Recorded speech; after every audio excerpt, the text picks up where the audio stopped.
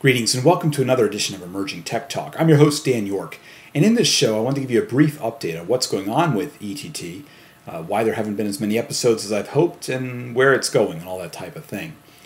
So I realized recently that many, if not most of you, subscribe to this show through iTunes or other tools, and the only way to get information to you is through putting out another video. So here goes. Now, back when I began this show, the whole point was to create a quick video podcast that would allow me to share some of the enthusiasm and passion I have for many of the new services that are out there. Chase bright, shiny objects, basically, was what I've talked about this is, related to communications. And those might be services, might be products, might be applications on an iPhone, might be whatever. And that's how the show began and how it's gone on.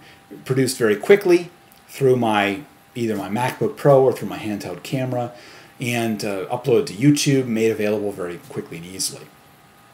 And that's how it's been going. But if you've noticed, I haven't exactly been keeping up with producing shows.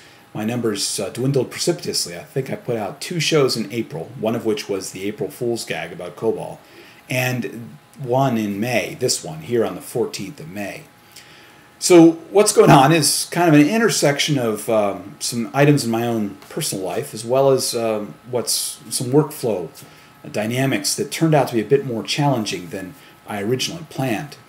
On the personal front, first of all, I've changed roles within Voxeo. About 2.5 months ago, I moved from our office as CTO to heading up our marketing and communications team. I'm now our director of conversations, focusing on not just social media, but also on our broader communications, everything, analyst relations, news releases, events, all of that. There's a team that I work with that's fantastic. And so part of this last 2.5 months and why there haven't been as many ETT shows has mostly been I've been in a lot of learning what we're doing, how we're doing it, looking at the ways that we work with the larger communication sphere, marketing, all of this, how do we do it. So the other aspect is that about 3 weeks ago, my wife gave birth to our second child. And so add in the chaos of leading up to a birth and after birth and all of those little details, combined with new job role, and then thirdly, combined with a more challenging workflow, it has a lot to do with why there haven't been shows. Now, the workflow aspect, I'll just share a little bit about what goes on to produce this show. In my original idea, I was just going to open up iMovie, shoot the video as I'm doing now, add some text overlays, do some basic editing, and then publish it to YouTube. There's a nice little share YouTube feature inside of iMovie.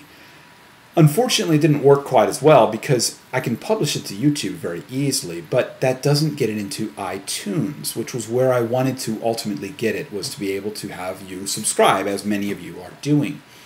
Now, to do that, I had to create a separate RSS feed, but to create the RSS feed, I needed to have I couldn't use the Flash video that YouTube has. I needed to have real, honest-to-goodness movie files, QuickTime files, M4V files, whatever it may be.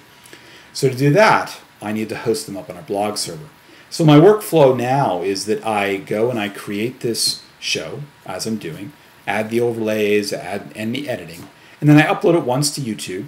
I generate it, I export it to an M4V file, I upload that to YouTube, then I upload it to our blog server, then I create the blog entry, log into the blog server, associate the media file with the entry, and post that and all of that. And it's not difficult to do. It just takes a bit more, especially with the dual uploads, to get an episode out than I was originally intending. Now, I've thought about using sites like Vimeo or Blip TV that would let me do a single upload and provide me a linkage to YouTube and also provide me with a podcast feed. But to be honest, I do find aspects of having it on our own system very useful. So I'm still working on this. So I'm still continuing this way. I'll still be working this way. I have a queue of some great shows. I did a great interview with a developer named Ted Gilchrist, who has put together a great example of creating an app that works with, actually he uses Amazon S3 to store some recordings. He has his application actually running on Google App Engine. He's using us for the interface to the PSTN and Skype and SIP and everything. And so it's a wonderful illustration of using multiple clouds to create a really compelling voice application. I've got some interviews with some other folks that I've recorded at a couple of ecom, some more that I'll be putting out in the time ahead here. So I'm not going away.